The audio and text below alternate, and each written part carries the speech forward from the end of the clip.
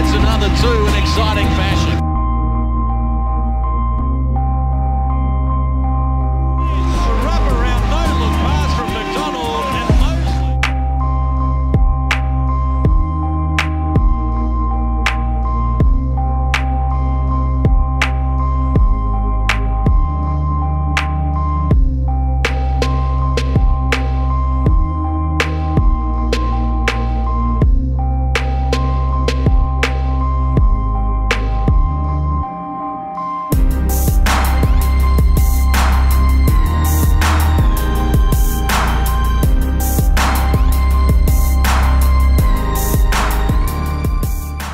What starts for me when I'm looking at players and when I'm doing drills is the way they go about these drills. Regardless of what we're doing, you want to attack these drills at game speed every time because that's how you play. I've been around players who don't go as hard in drills and then get in the game and try to go hard.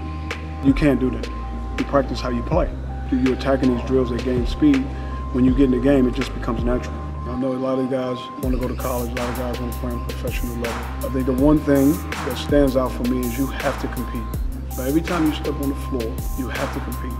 That's what I think coaches look for. Guys that get after it, guys that compete, guys that go hard all the time.